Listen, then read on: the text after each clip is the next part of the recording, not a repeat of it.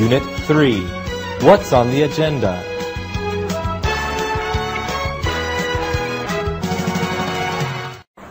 Good morning, Mr. Stewart.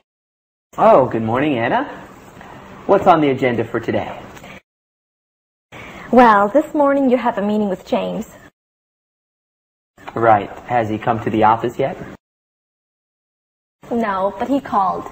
He said he'll be here by 10. That's fine. And what else is going on today?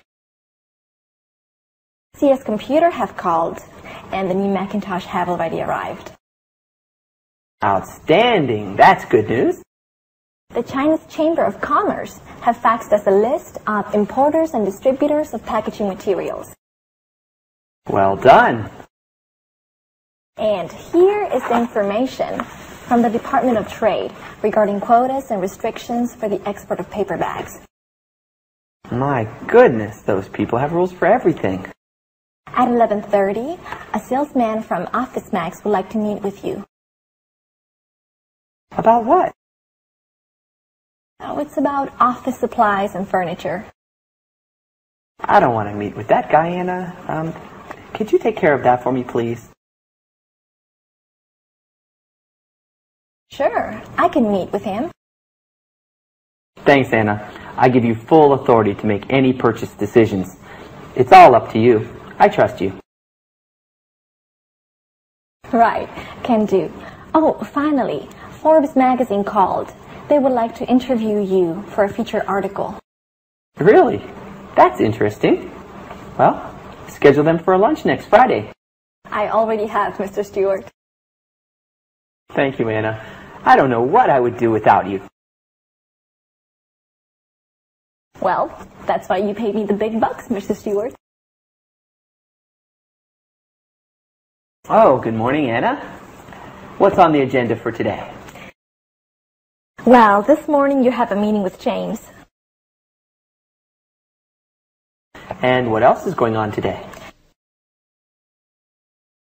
The Chinese Chamber of Commerce have faxed us a list of importers and distributors of packaging materials. I don't want to meet with that guy, Anna. Could you take care of that for me, please? I give you full authority to make any purchase decisions. Oh, finally, Forbes magazine called. They would like to interview you for a feature article. Really? That's interesting. Well, schedule them for a lunch next Friday. Unit 4. Making a query.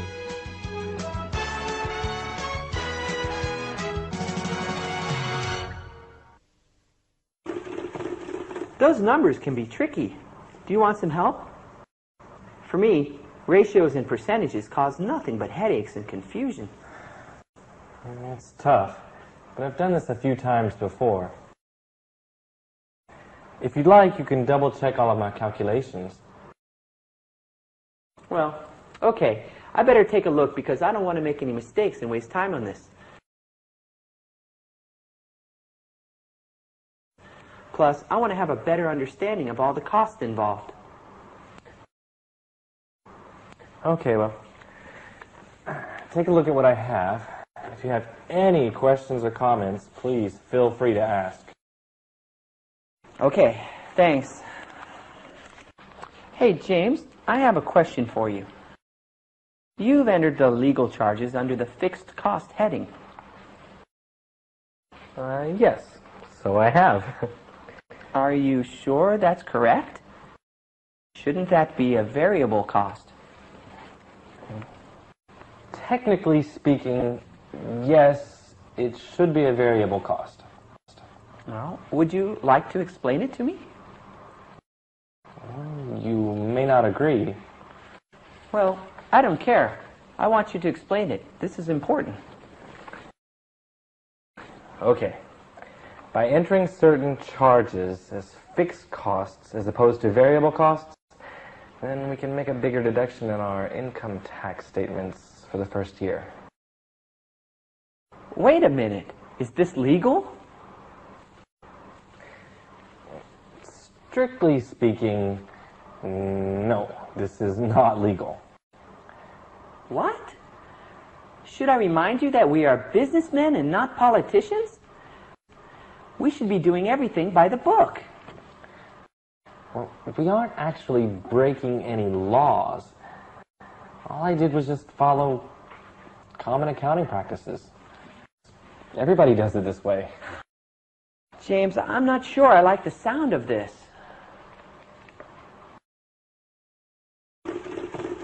Those numbers can be tricky. Do you want some help? It's tough, but I've done this a few times before. If you'd like, you can double-check all of my calculations. Take a look at what I have. If you have any questions or comments, please feel free to ask. Hey, James, I have a question for you. You've entered the legal charges under the fixed cost heading. Are you sure that's correct? Shouldn't that be a variable cost? Well, we aren't actually breaking any laws. All I did was just follow common accounting practices. Everybody does it this way. Unit 5, Getting Help.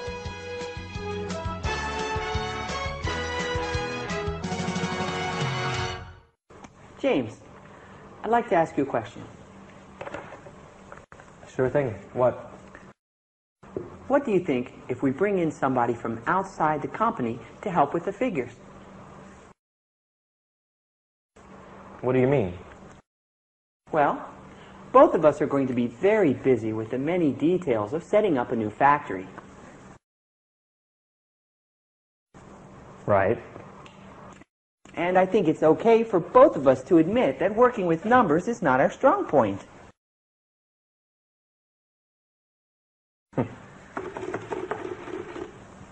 Fair enough. Okay. Given that you and I have neither the experience or the expertise for number crunching, wouldn't you agree that it makes sense for both of us to hire an outside consultant to help with the numbers?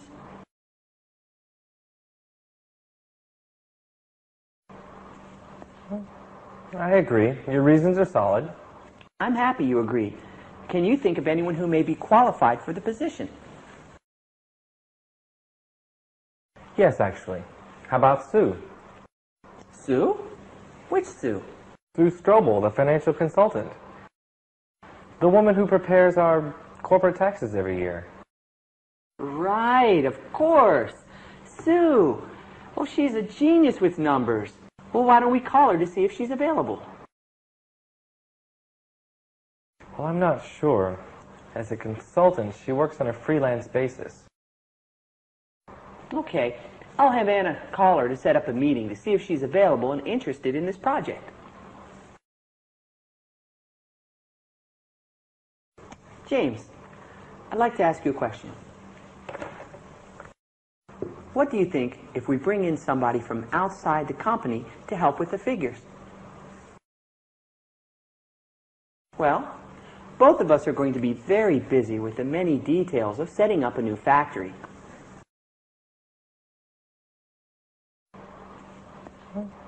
I agree. Your reasons are solid. Can you think of anyone who may be qualified for the position? Sue Strobel, the financial consultant.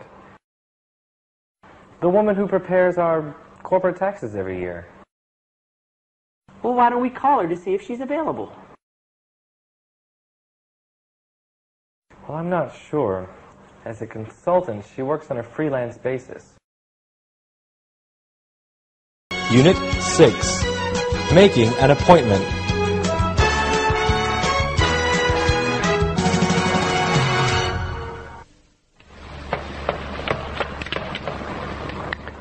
Anna, please set up an appointment with Sue Strobel, the financial consultant. I'd like to meet with her as soon as possible. Right away, Mr. Stewart.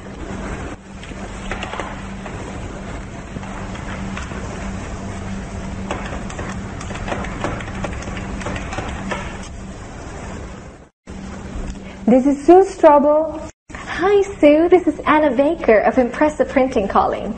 Hi, Anna. How are you? Couldn't be better, thanks. And yourself? Peachy. This is my slow season for work, so I don't have much to do. I'm just taking things easy. What's on your mind? Well, Dave Stewart has asked me to set up an appointment with you at your earliest convenience. Really? And what would this be about? Well, Dave and James are working on a new project. They'd like you to go double-check their figures in accounting. Neither of those guys are good with numbers. Don't I know it? And you know, Sue? Yes? Well, you didn't hear this from me, but I think that Dave may ask you to be a full-time consultant for this project. Really? That would be great. Okay, I am free tomorrow. Anytime is fine. How about meeting here at 3 p.m.? Perfect. See you then. See you. Bye-bye.